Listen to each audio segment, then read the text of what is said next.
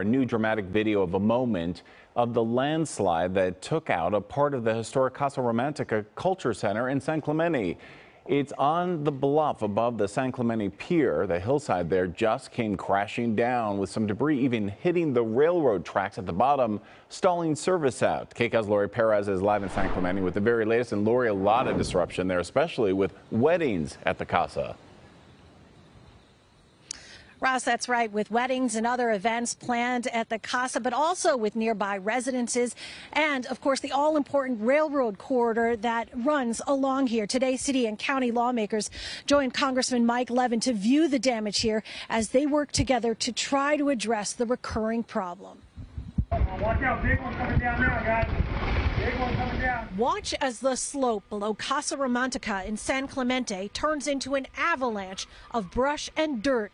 The long, strong slide taking with it so much earth, the oceanfront patio above it followed it down, causing severe damage. The cultural center has now been red tagged. We're looking at a disaster here. Along with city and county leaders, Congressman Mike Levin was on site Saturday to see it with his own eyes. And that would be my hope, that we can get the experts in here to make sure that we understand what's happening and to prevent anything worse from happening. The hillside dropped about 20 feet Thursday after weeks of incremental movement that was already being monitored by scientists and city leaders. Events at Casa have now been canceled for the foreseeable future. Residents in the condos next door have evacuated, and service on the shoreline tracks is stopped because of debris. That means no Metrolink or Amtrak.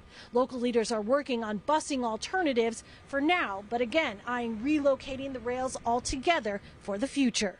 This is the third time in 2 years that our railroad tracks have been shut down. From an economic standpoint, roughly $1 billion a year in economic impact on our region. So when the rail corridor is shut down, even for a week, a month, we're talking about tens or even hundreds of millions of dollars in regional economic impact. They're working on county, state, and federal disaster declarations to clear funding to address the tracks, the erosion, and Casa Romantica, perhaps as a federally recognized historic site. It's super sad. It's a landmark in San Clemente. But it won't likely help Kristen Orr and Steve Roseman, who are set to be married on July 2nd.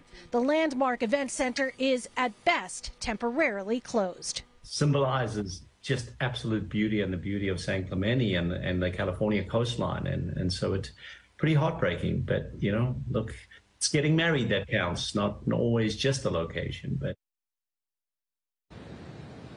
And through this fence here, you can see just how close the railroad tracks are to where the slide ended up at the bottom of the hill there. Now, this is just the latest landslide in the area. Local leaders say the slides and coastal erosion are a continuing problem and risk for homes, for people, and again, for those train tracks. We're live in San Clemente. I'm Laurie Perez. Back to you. All right. Thanks a lot, Laurie.